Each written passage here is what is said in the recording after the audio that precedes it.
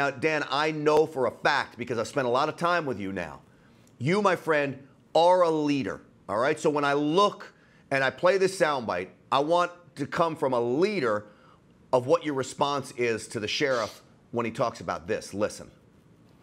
As I said, I'm the sheriff. My name's on the door.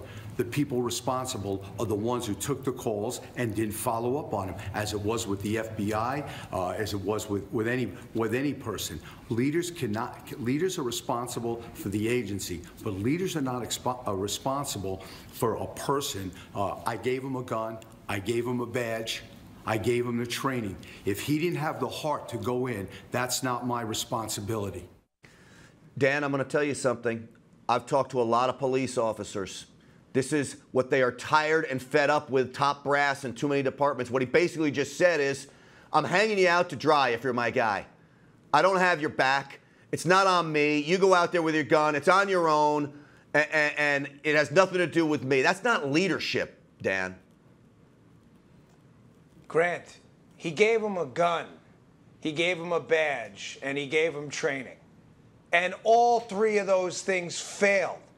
You can't have it both ways, man. You can't give a press conference and say, I gave him the gun, the badge, and training. None of those things were used. And then all of a sudden you want to separate yourself from said gun, badge, and training? Grant, listen, this...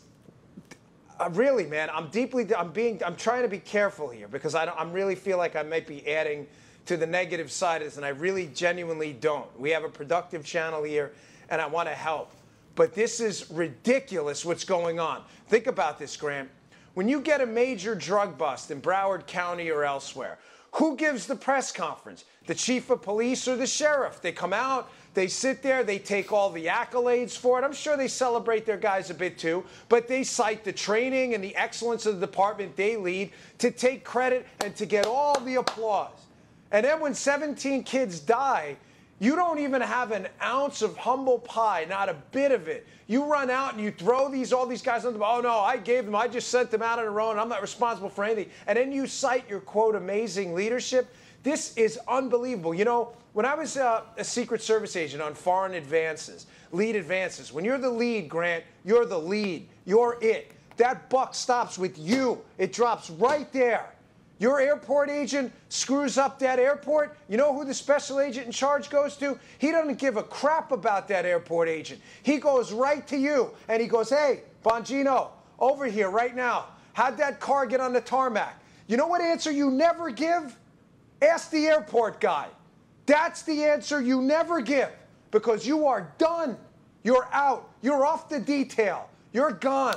You know, afterwards, if you screwed up in advance, they used to put out an email for everybody to see called Helpful Hints. You know what Helpful Hints was? If you screwed something up at a site where the president's life was at stake, unlike these kids who get no such helpful hints afterwards from this sheriff, you know what happened afterwards, Grant?